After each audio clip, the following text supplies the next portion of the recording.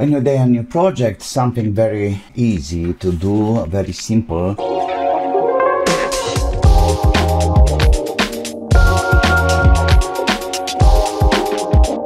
We have this circuit here. This is a TDA2003. According to the datasheet from ST Microelectronics, this circuit have a output power around 10 watts. It's commonly used in stereo amplification or in car radio.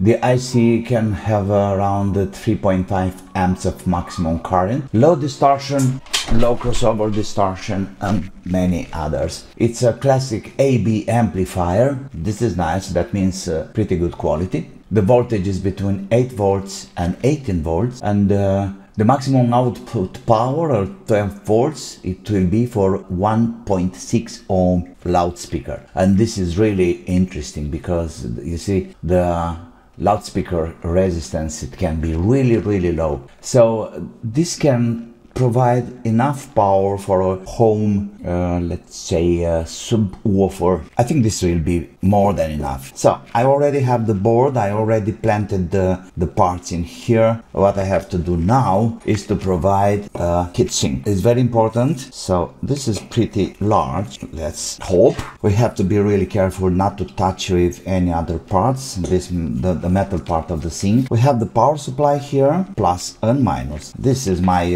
how can I say, my security measurement. I have a diode in series, so even if I'm making a mistake about, you know, having the polarity of the power supply in the wrong way, the circuit is not hurt. I'm gonna use this power supply here, and this is a really strong power supply. It can deliver 15 amps. I can raise the voltage to around 15 volts. All we have to do now is to connect the loudspeaker here. This is the output of the loudspeaker, minus plus, and of course to connect the power supply. Let me start with the loudspeaker right here. TS100 on 350 Celsius. That's more than enough. And of course my trusted resin flux. There we go. And another one here for the output. The schematic, as you see in the picture, it's a very popular one. It's nothing special here to say. We have a high cut filter here. In the output we have a 2 ohm resistor and a 0.1 microfarads fixed capacitor, and there is nothing else. All these electrolytics are 470 micro. Okay, and by the way, I forgot about this one. It's the same story, 470 or 1000. It's okay, absolutely. Now let me have some wires from the power supply to the amplifier, but why not? Let me use something to have a real idea about how much current are we using in real time. Like this, and there we need something like this. So this will be the output. Before connecting this to the amplifier, let me have the power supply on. There we go, 11.96 volts. Let's see which is plus and minus. White is plus and the other one is minus. So we have the ground here, and that's the plus. Like I said, the power in is going through a diode. Here we have the input. We need to plug that to something, but for now just let's have a first test. Before anything else, let's check again. Loudspeaker, it's here, it's on. Plus here and minus to the ground. What do you think? Shall we put it on? Let's try about. Power on. Anything burning? Not yet. And we have something smelling? No. Let's touch the input. We normally should have a kind of broom. And we have it. Everything is under control. It's working. Perfect. Now let me have this cable to connect a sound source.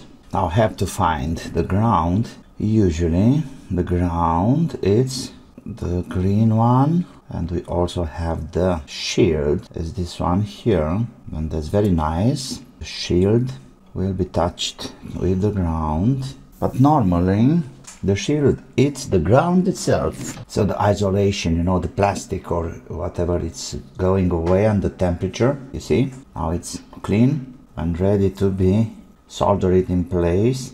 Ground, ground, left and right. I'm gonna have left and right together because this is just a mono and we are good to go.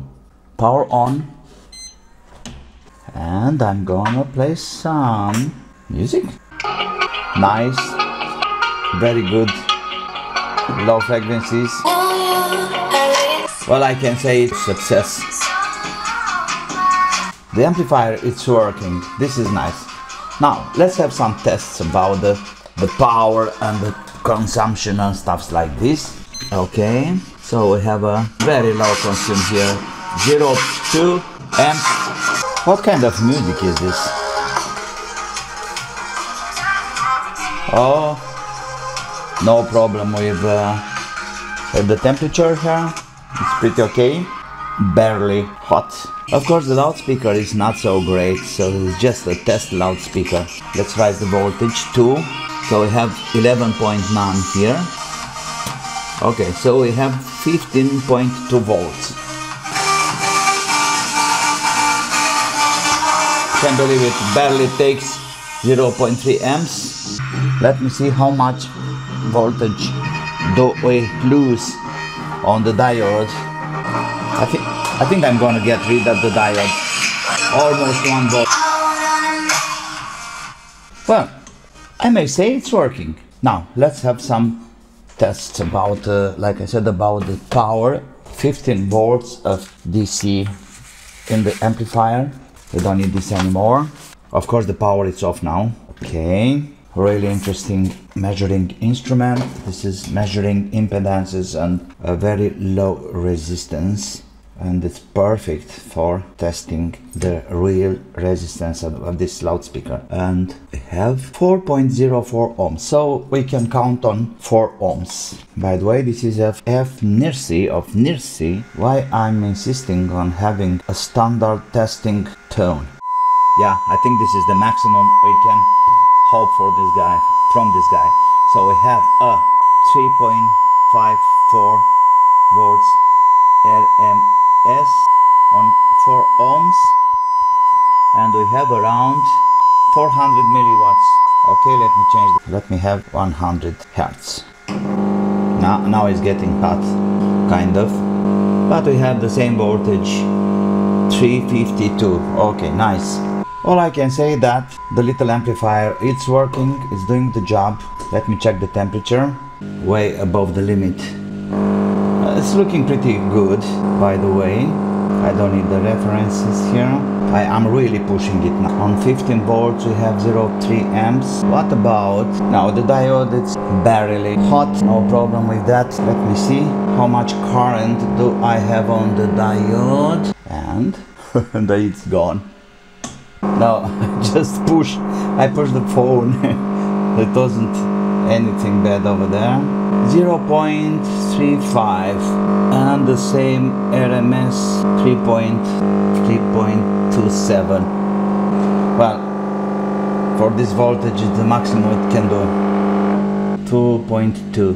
It's so bad that it can't, you know, because of the volume here, it's going in steps. So I'm almost at the limit, 3.27 somehow for 100 hertz. And here we have almost 15,000, and it's working. There are 3.03, a little bit higher. Now it's cutting, and we went to 4 volts RMS. Nice, but this is 15. Okay.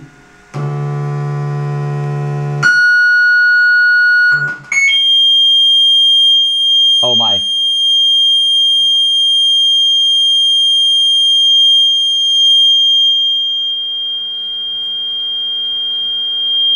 So this is 3 kilohertz now. Wow, it's really going great. Look there.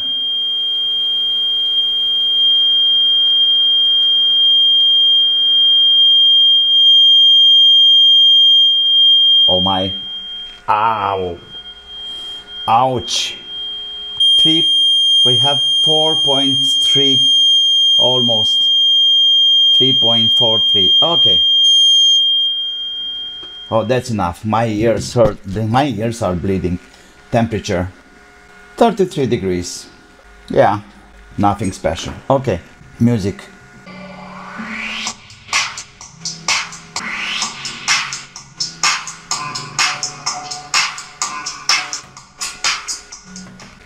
Yes, this is a successful experiment. So the little amplifier, it's working, it's doing the job, and we can count on it for a few watts. Let's make some mathematics here. Oh, so that's the formula for calculating the power. So it will be the voltage squared divided by the resistance. Okay, so let's count on 3.55 volts times equals, and this one divided by 4, and we have around 3.15 watt. That's how much we could ask this guy to do. Okay, so it was some frequencies we reached 4 volts times 416 divided by 4, and that's around 4 watts. This is real life power, and this is how much you can expect from this amplifier. That was all for today. I hope it's useful. If you have any comments, if you have any question, please don't hesitate to write them down. Please subscribe, it will help me a lot for my future projects. That's it for today. Don't forget to have fun and be safe. I'll be back soon with some new project. Bye bye.